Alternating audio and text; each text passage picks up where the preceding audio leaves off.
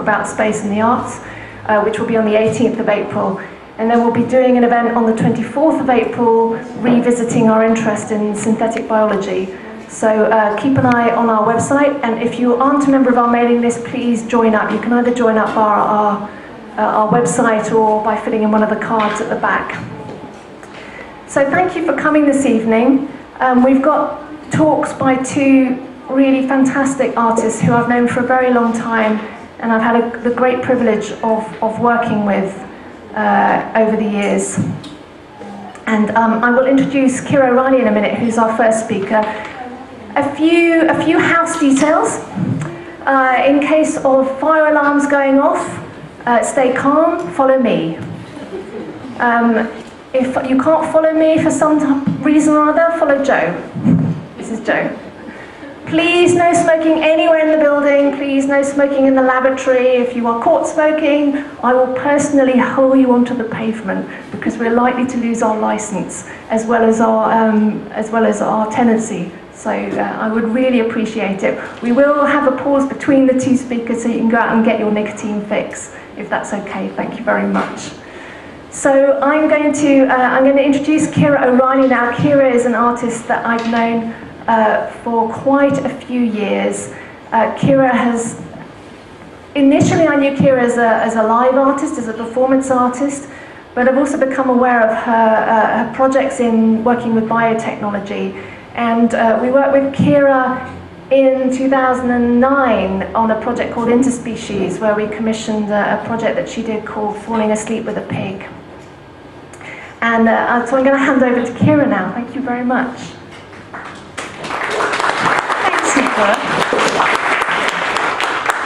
I've just realised that my presentation, I've yet to open it, so bear with me whilst I just faff around a bit with some folders and open this.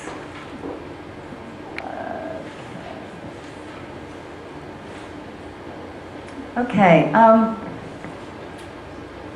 it's always hard to know where to begin with the story, and I feel like this is a bit what I'm going to do tonight is tell you a story that I've told quite a number of times, but trying to figure out where to begin is sort of interesting, and some of this work is quite old now, but I think so my versions of events might be a little suspect and different from other versions that I've told before. What is nice about this is it's focusing on work that was developed at Symbiotica in Perth, where Oron runs this phenomenal situation where artists and other people can go and work in laboratories and get their hands wet in the biosciences, but also another piece which I made for, which was commissioned by the Arts Catalyst. So it's nice to have these two things sort of weaving. So this presentation tonight is called Pigtails. I'm going to try and talk to you and hold a microphone and make the slides happen all at the same time, which I've never done before. I'm not the greatest at multitasking. So when I was trying to think about where to begin, I was thinking about flesh and skin and resemblances and things appearing the same but being different, and things that are very different but sometimes seem the same. And I was thinking about me and pigs, and my body in pigs, and flesh and fat and porkiness and pudginess, and feeling piggy and feeling feminine and feeling sexy and feeling shame and feling all these different kinds of bodies and different dislocations of bodies and different kinds of bodies. And for me, you know, I've made a lot of artworks with my body. When I first studied fine art, I was much more interested in the actual sort of process of shoving material around and making it do things and trying to manipulate it, and its malleability, and the fact that material could sort of undergo a sort of metamorphosis, you know, be it plaster or latex or clay or paint or printmaking or any of those things, a sense of sort of action, of eventfulness, of working with time, or all these very powerful things. I spent some today in a glassmaker's studio, and I was watching two people there, just because they happened to be doing it, wasn't anything special, make very long, very long pieces of glass. And so they were just pulling glass between them. So there was that amazing moment where it's liquid and it's molten, and then, you know, within seconds it's become something that's still and stymied and static. So, and then I was telling the guy who was showing me this stuff that it reminded me of watching technicians in the laboratory pull threads of collagen out of a rat's tail, and something about these kind of materials that are somehow magical. And so have this potential for metamorphosis. So I'm sort of starting there because this seems to be the sort of bigger picture of what I'd like to talk to about tonight. So my beginnings as an artist were making performances, and I've thrown this slide up. This is the day after a performance, and as you can see, it's a bunch of cuts, a bunch of scars to be specific.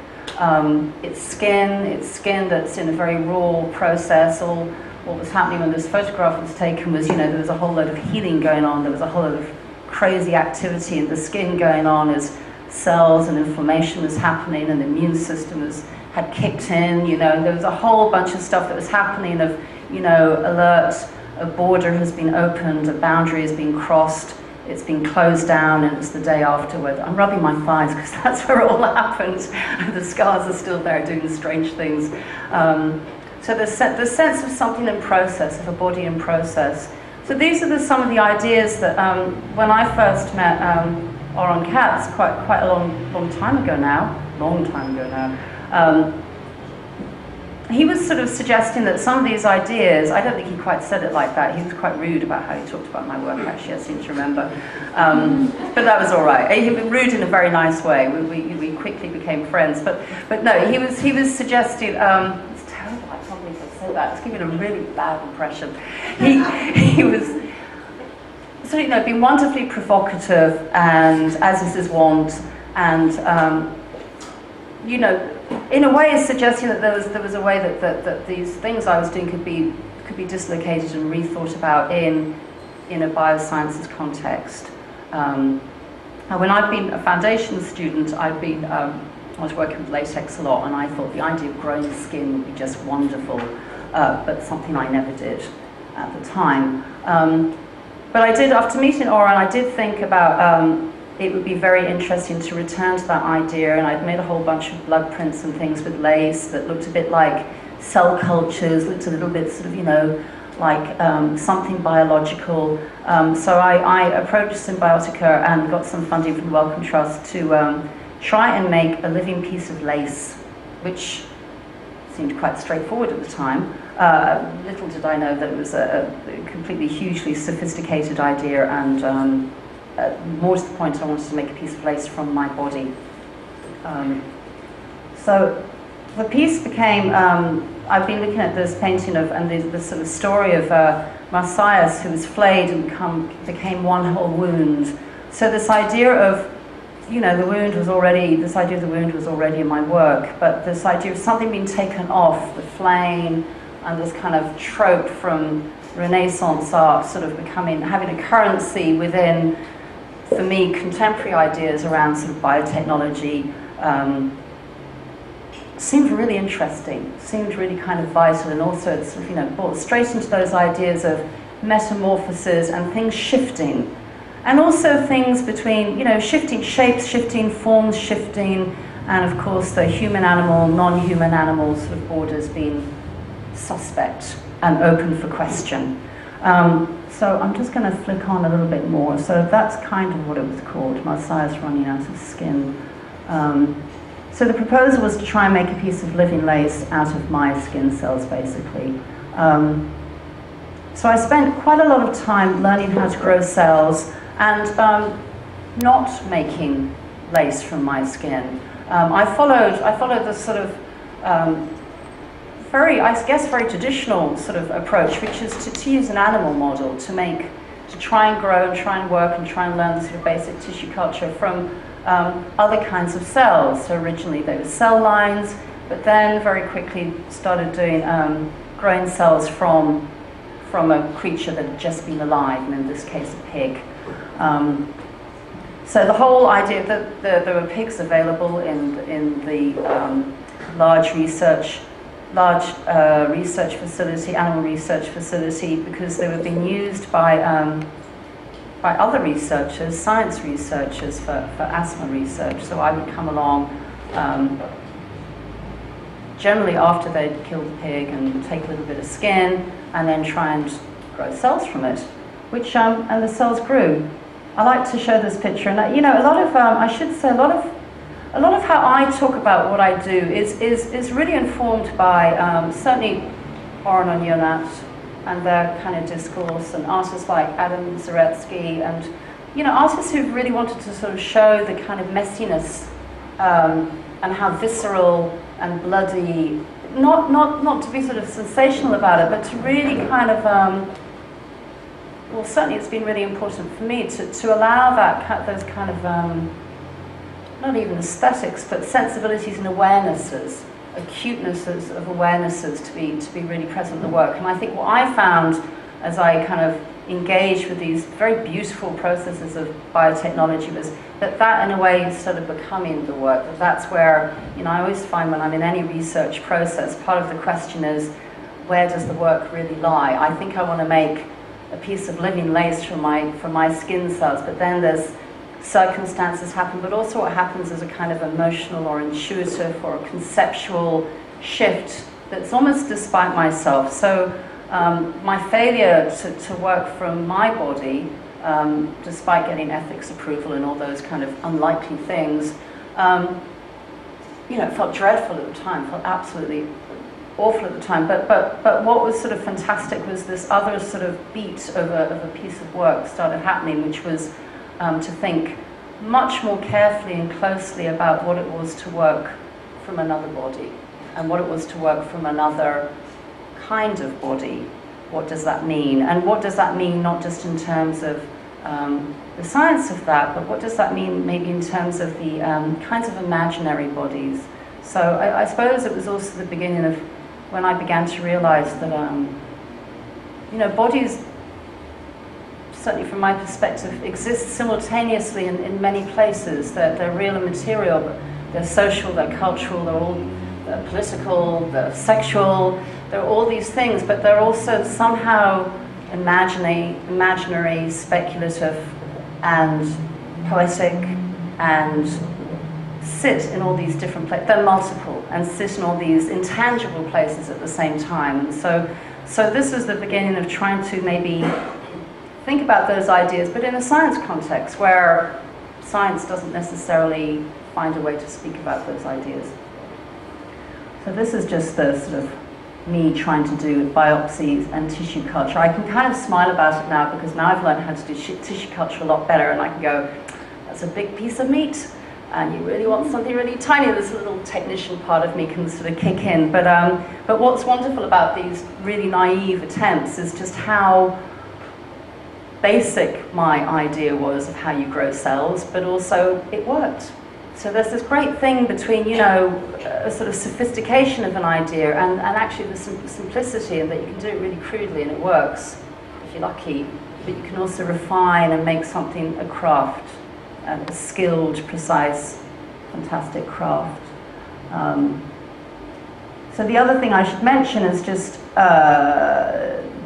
you know, the kind of banal thing that many, you know, that all scientists working in biology, working with any kind of cell culture, probably don't have to think about, but certainly was massive for me, which is working from something that's just died and then seeing its cells perpetuate for a long time afterwards.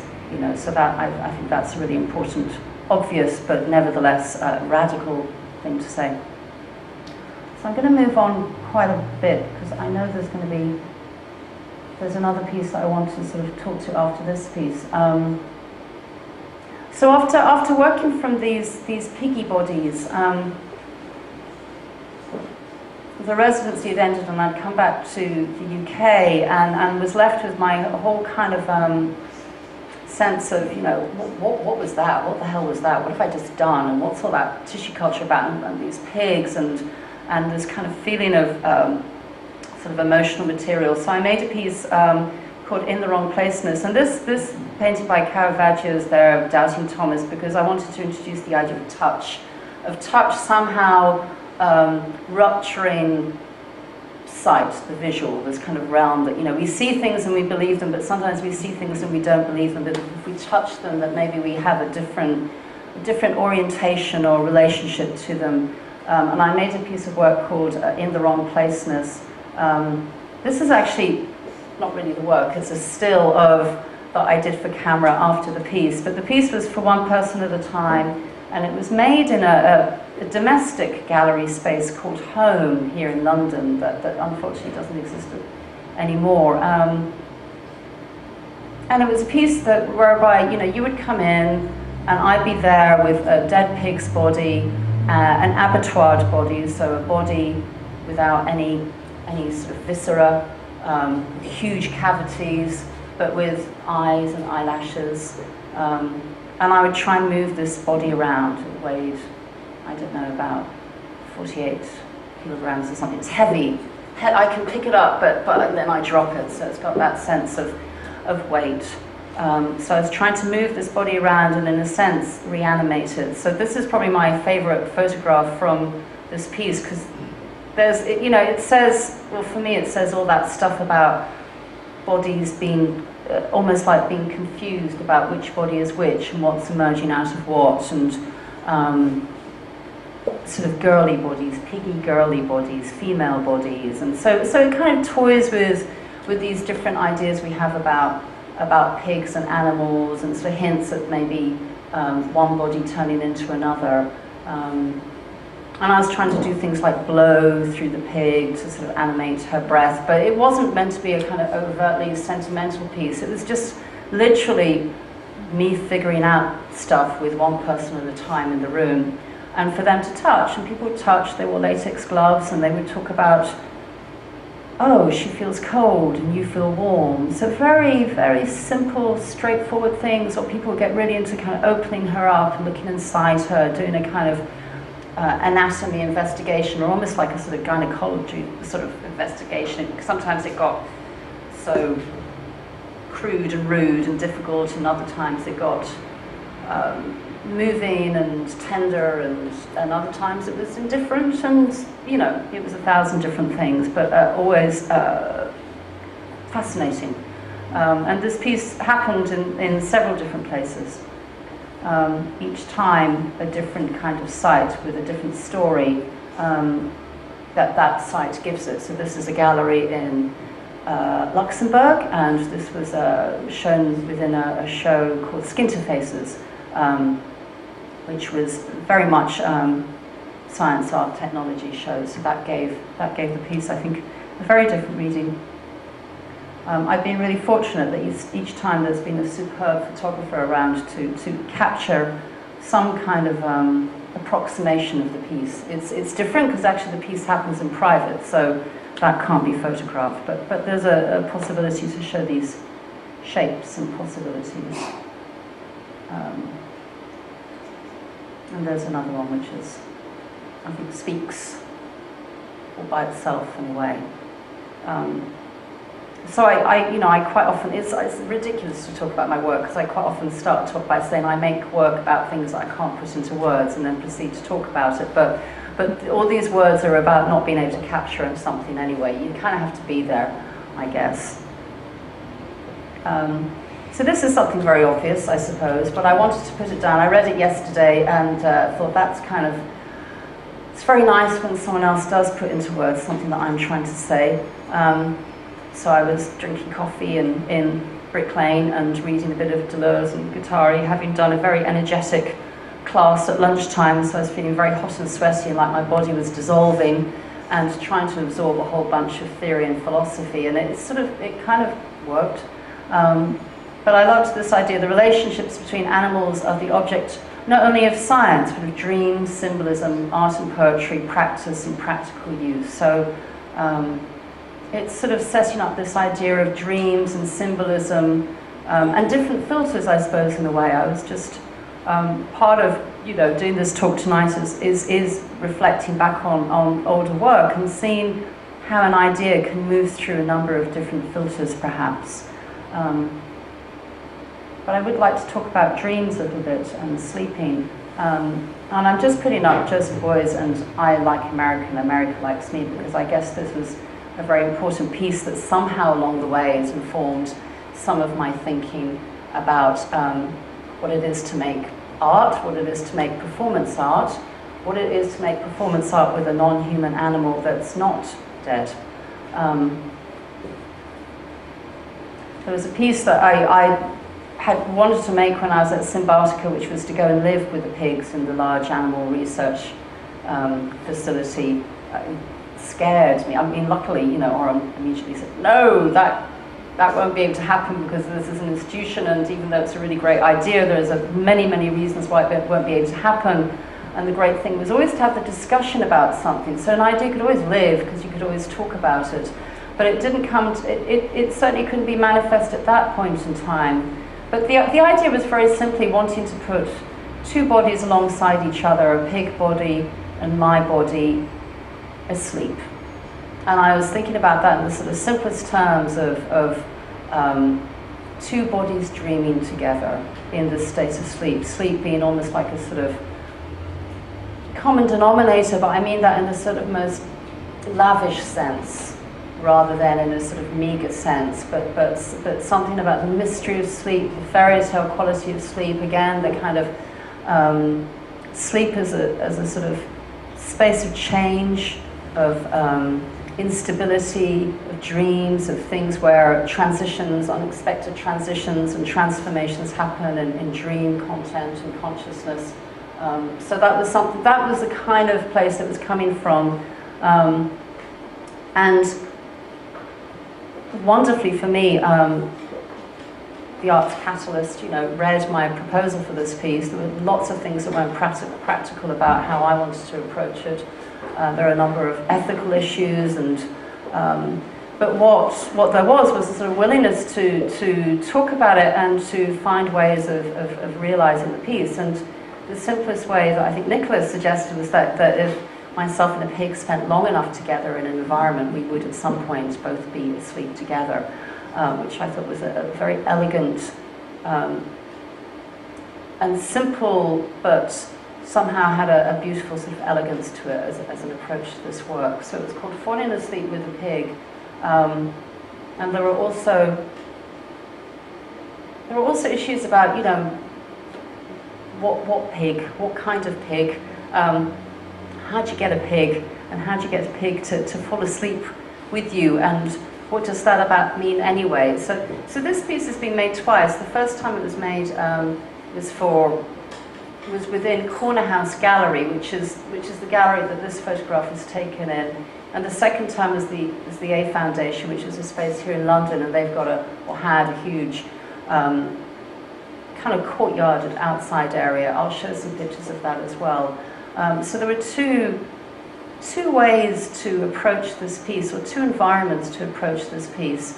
And the pig that ended up being worked with is called Delia.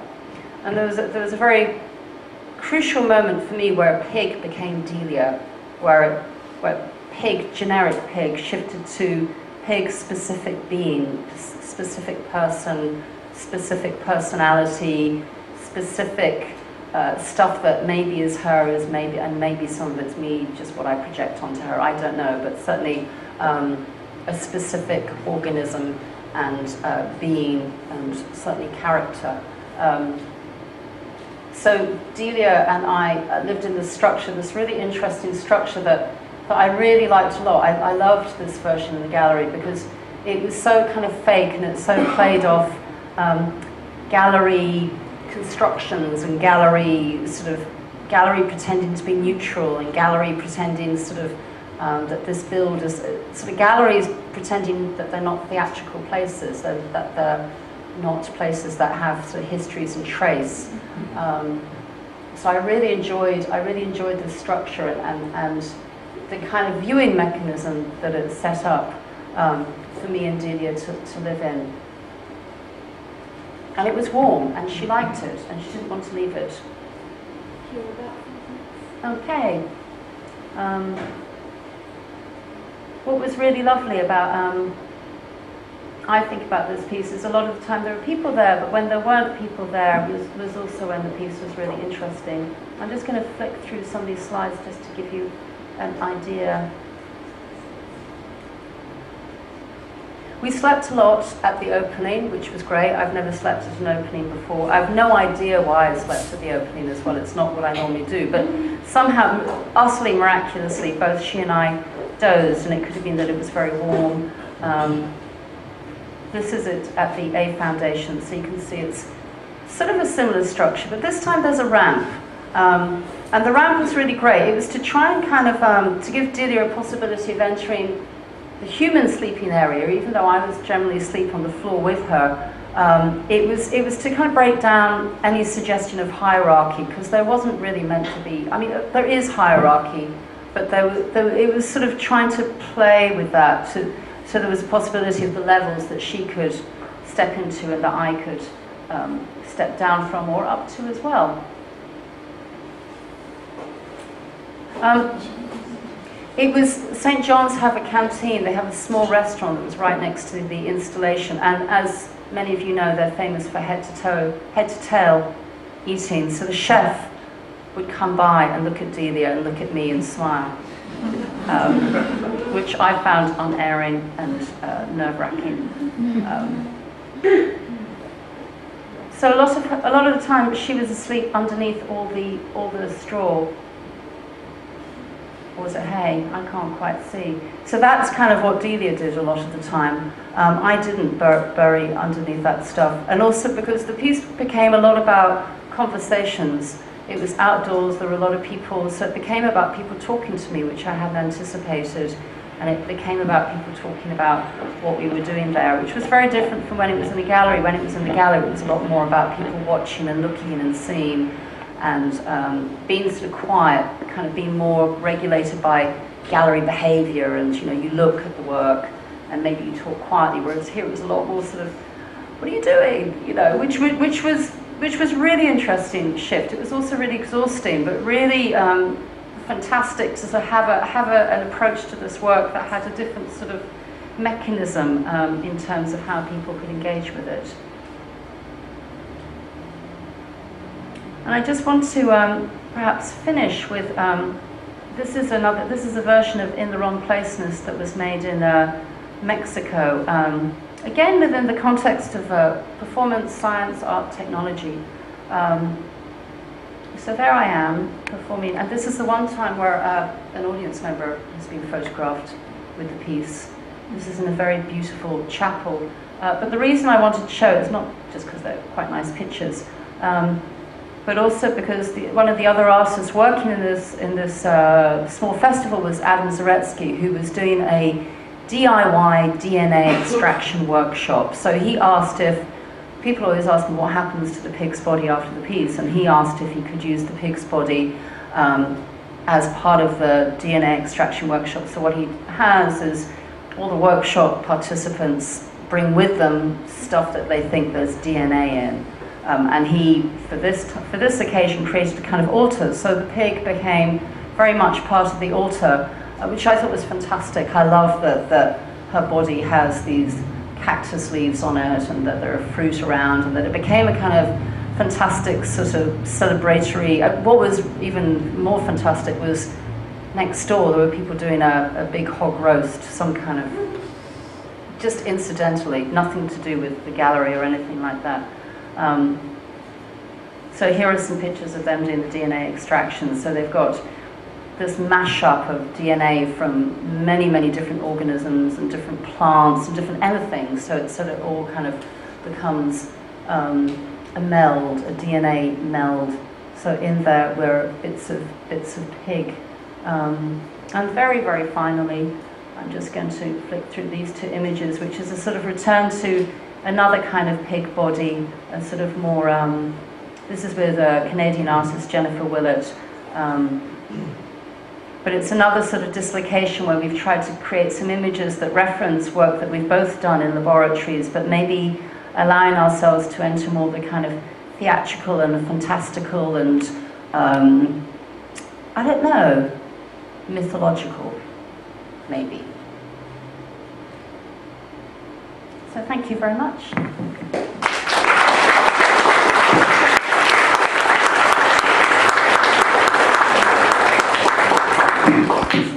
Oh, sure. Yes. Does anyone have any questions? How long did you live with the pig? Uh, Hours, days, weeks? No, it's a good question. I think the second time was 72 hours. I think the first time was it 48 hours? I can't remember, was it 2 days? It was 2 or 3 days. It was 2 Maybe the it was first 2 days in the gallery. Yeah. Three. I think it was, yeah, I think that's exactly what it was. Did you Yeah. Want to go home, maybe? Lifestyle, or did the pigs that do it lifestyle?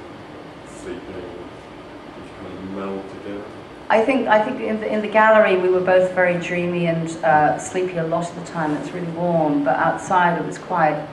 I found it quite hard to sleep, and Delia buried herself, and and she didn't really come out, and so it meant that when there were people there, she was very private and I was very public. Whereas in the gallery, she'd been kind of really happy to be looked at and really out there, and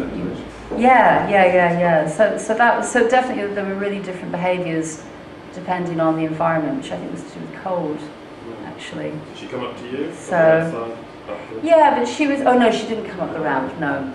It was like it was good that it was there as a possibility, but I wonder if it was a little bit steep for her. Even so, she needed something a bit more sloped. Yeah. No, the burying was definitely. It was October, and that's where she was at. But she didn't want to leave it. She didn't want to leave either space. She really hated leaving. So again, I don't know if that's because it was comfortable or just if she was scared and frightened. And you have to leave the environment? Or did you get into I very much liked the gallery one. I've got very chilly in the other one, but and I didn't like being. It was really interesting to be on such public display. Because in the gallery it felt a bit more. It's just very exhausting. But somehow the gallery one felt a bit easier. But it's very interesting how exhausting I found it to be looked at for so long. Exposed. Yeah. And especially exposed with where people want you to talk as well. That I found really exhausting. But also, really where the piece was going. So you have to go with that because it's where the piece is going, and that's also what's exciting about it as well. An open book. Yeah, and just that a lot of the time, I'd say, yes, I'm sorry, my she's under there. Yeah. That moving patch is Delia. My friend's asleep. Yeah, she's asleep. Yeah, or hiding and doesn't want to be seen by you. And there were lots of kids coming to the piece, which was so disappointing for the children. But also, again, really great that you have that strange, weird collapse between an artwork and then something that could almost be in at a city farm or something. I think those kind of odd, where it's a bit unfixed, is really great. What is it? What is it doing? This piece. I was curious about the bonding that happened between you and Delia, and at the end of it, where Delia went live, was that a bit wrenching for you, or was there a temptation to keep up some sort of relationship with Delia, or?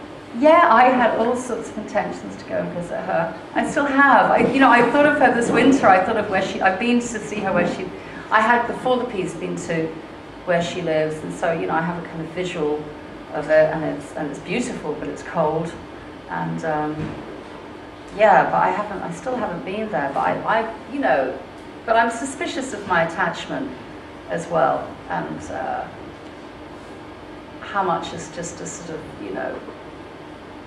just like with a pet or something. I think this is what this work can potentially ask those questions of what these different relationships are to, the pig in the laboratory, or the pig in the butcher's, or the pig that's pet, or the pig that's incidental. These different kind of hierarchies and different relationships. So that I think that's what's been really crucial with this work, is trying to be quite clear about that, and the sort of little hypocrisies within, as those relationships will change and as they're maneuvered.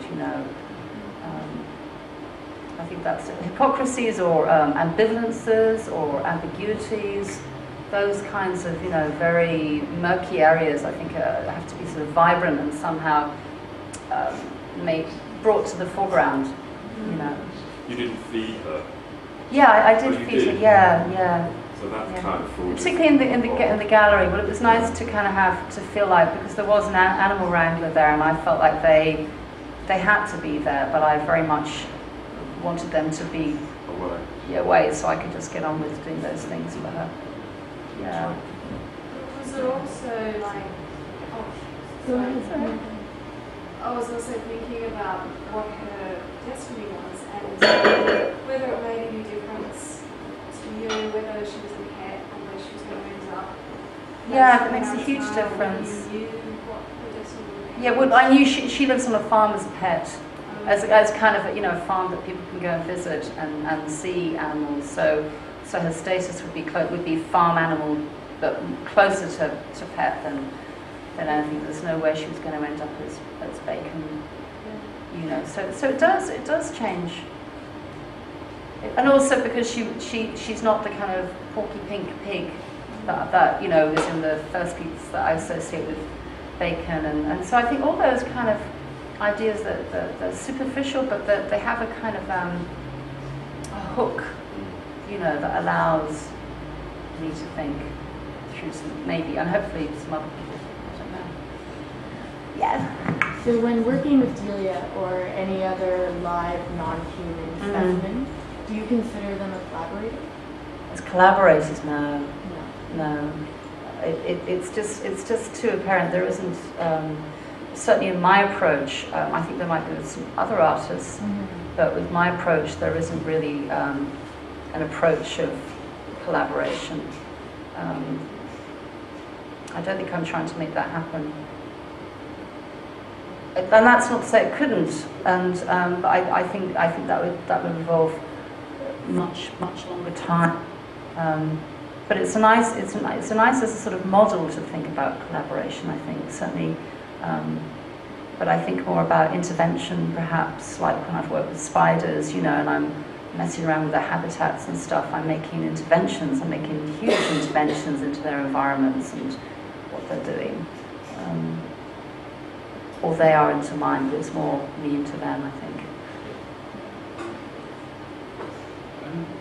Before, when we were talking about attempting to grow the lace in the laboratory, and you said that it worked a little bit. I'm just curious a little bit more how successful you were in your own terms, and just if you could talk a little bit more about that process. Well, I think, you know, in retrospect, and as I've done more since, there's a lot more that I could have done. Well, I don't think